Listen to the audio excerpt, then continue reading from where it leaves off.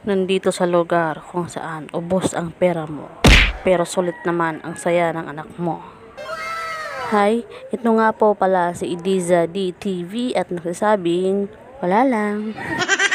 Nandito po pala kami sa Kids Paradise kung saan doon ay pinakamasaya at pinakamagandang playground. Bukod sa makukulay, iba't ibang laruan ang inyong makikita dito sa Kids Paradise na wala sa mga bahay natin. First time nga din pala ng anak ko kaya ayan po siya, natatakot pa pong mag-slide. Napabili din po ako pala ng t-shirt na Kids Paradise para naman may remembrance po siya. Sobrang attractive po ng lugar. Medyo halos lahat ng bata pumapasok dito. May mga rules po ang Kids Paradise. Bawal po ang may sakit, may ubo, may sipon, or lagnat kasi nga magkahawa-hawa sa pamamagitan ng paghawak ng mga laruan. At kailangan din po naka-medyas or magdala po kayong sarili nyong medyas. Wala po kayong medyas, pwede po kayong bumili sa Kids Paradise mismo. Meron nga din pala silang panindang souvenir t-shirt for 150 pesos po. Meron po silang iba't ibang sizes para sa mga bata. O kung isip bata ka, pwede naman po sa yung isuot. Nga po, pinupush ko po yung anak kong mag-slide kasi nga para ma-experience niya yung pag-slide dyan sa Kids Paradise. Pero ayaw nga niya, so hindi ko po siya pipilitin. Dito nga pala, bago po kayo pumasok, kailangan niyo po munang i-register yung inyong anak at kayong guardian. At yung 30 minutes ay 100 pesos, 1 hour is 180 pesos.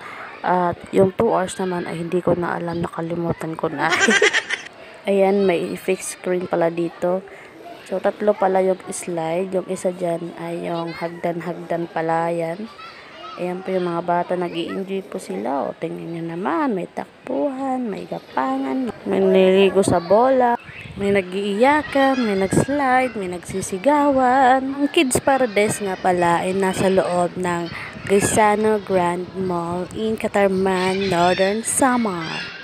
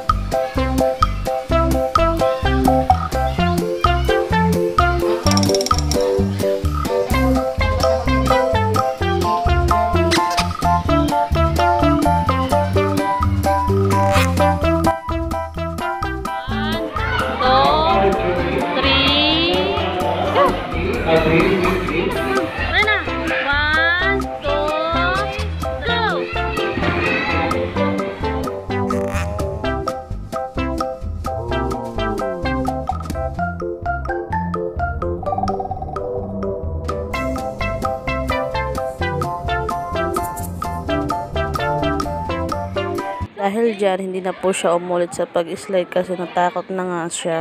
Kaya hinayaan ko na lang talaga. Ilang oras din plinano ng anak ko na makasakay dyan. Kaso nga kanina, meron pang sumasakay ng mga bata. So, ang kailangan mo dito ay pasit. Tag-iisa lang ang laruan na to, kaya patient lang talaga ang kailangan.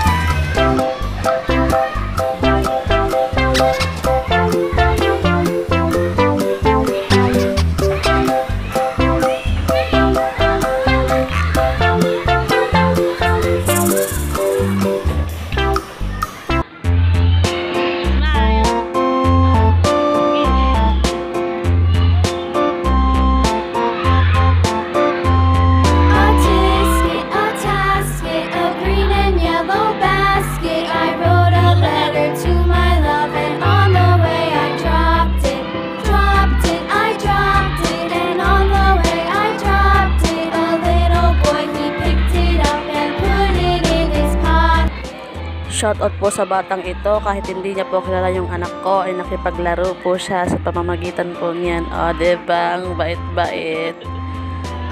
Ay, ang ganda. Cute-cute nila. A letter to my love and on the way I dropped it, I dropped it, and on the way I dropped it. A little boy, he picked it up and put it in his pocket.